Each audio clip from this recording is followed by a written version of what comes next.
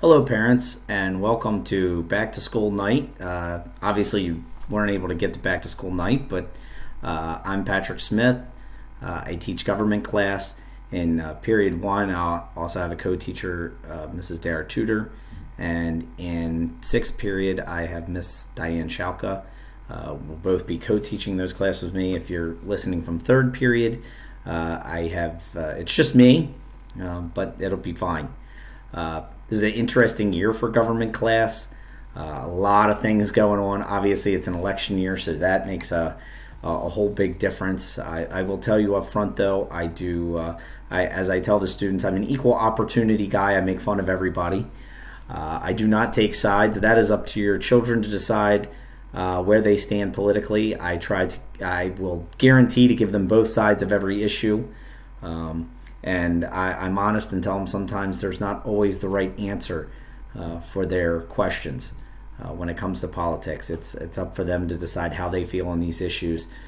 So, that leads to a lot of class discussions. And I encourage that. I encourage the kids to share their ideas. I encourage the kids to respect the other's ideas, even if they're different from their own. And been very successful at that for the last 15 years.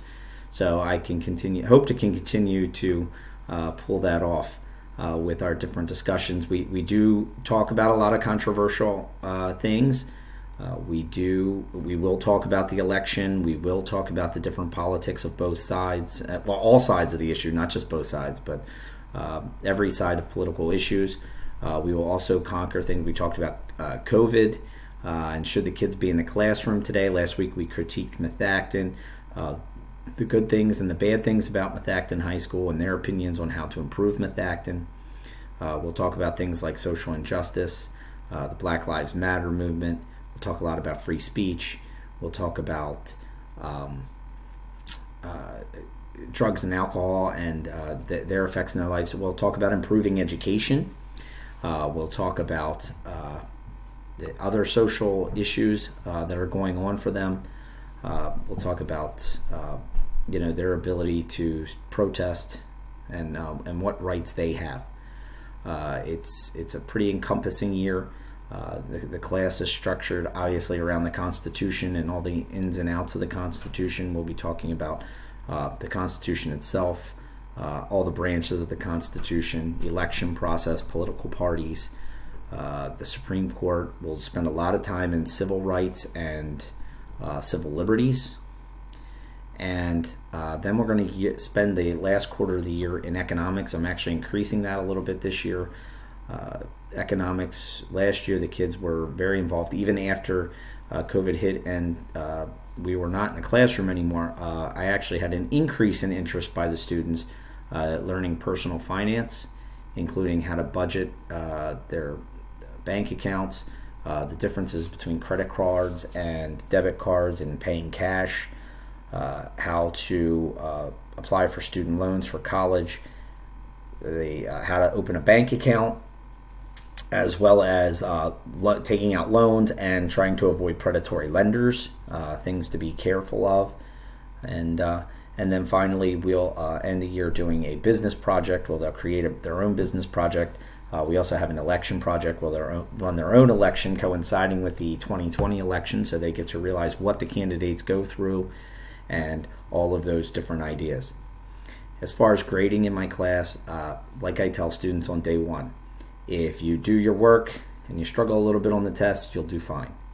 If you don't do as much work but you do well on the test, you'll do fine. The students that I find most struggling in my class as far as grades are students that that do both neither work nor study for their tests, and then they do find that they are struggling, and they do need this class for the year. But either my co-teachers or myself, we work very hard to make sure that the help is there. It's a matter of them asking for it, and we're pretty adamant that they ask for help and advocate for themselves. If there's anything you need from me, my email address is psmith@methacton.org. I know the beginning of the year is a little bit crazy, but once everything kind of smooths out a little bit, I promise to get back to you, usually within the hour, I will get back to you with a response of some kind with any issues or concerns you may have. You're more than welcome to ask anytime what the kids are going over. Ask them. I encourage you to ask them, discuss these issues with them, because a lot of times they want to talk about these issues, but they don't really know how or in what forum to do it. So again, I know this year is starting off a little strange, teaching out of a box. It's strange for us as it is for the kids. But if you do have any questions or concerns, again, feel free. And if not, I will see you at graduation. And again, if you need anything, let me know. Thanks, and have a wonderful evening, day, wherever we're at.